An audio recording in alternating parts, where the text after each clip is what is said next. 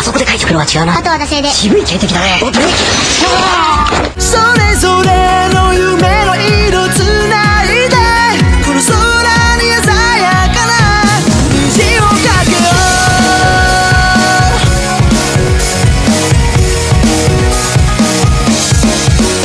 Probably not, but it is possible. It's kind of an awesome power, especially given how animation's been treated the last few years. Can we just take a minute to acknowledge how cool it is that this show is entirely produced in Aussie-land?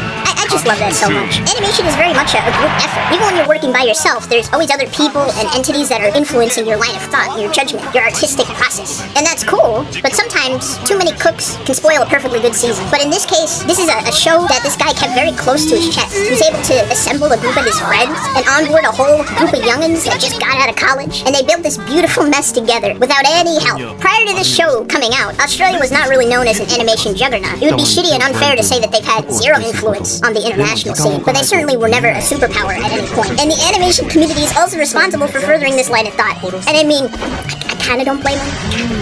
I kinda get it, guys. I don't condone it, but I do understand. So having this show come right the fuck out of nowhere, being locally sourced and made and produced by this guy that just really delved deep into child psychology and got into the weeds and like spent a decade in London working on all types of shows. You don't know how cathartic it was to hear this man name drop Charlie and Lola as like a real auteur experience in the preschool game. That was metal!